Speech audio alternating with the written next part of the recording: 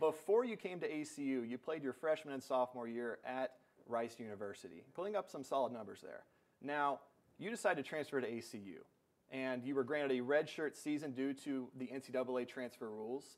Walk me through exactly what it was like being on the team but not seeing any minutes on the court. Initially, I thought it would be just really hard, and it was just going to be a tough year for me in general, but it honestly was one of my best years of basketball.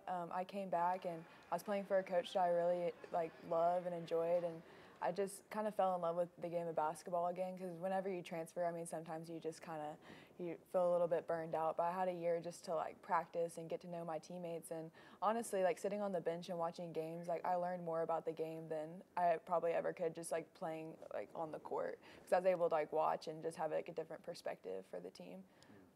Now, in your first season as a Wildcat, you put up some great numbers. You're averaging 11 points per game, 7 rebounds, and you're shooting 52% from the court. These last 4 games especially have been phenomenal for you on a scoring standpoint.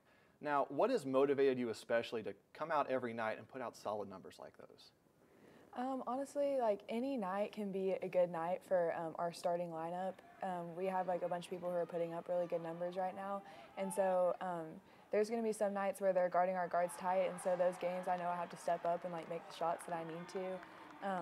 And then just motivating me is just getting wins. I mean, our end goal is just to win games and win the conference championship, and so just whatever it takes or whatever my role is that night, I usually just take it on. There are 4 players, yourself included, averaging double-digit points per game. What is necessary for a team to have that kind of success on the court? It's incredible. This is the best team I've ever played with.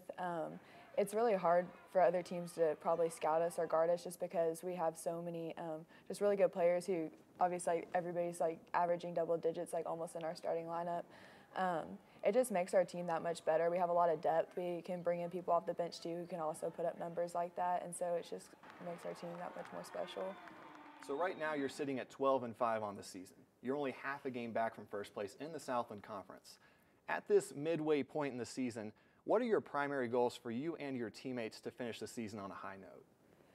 Honestly, we just have to take it one game at a time.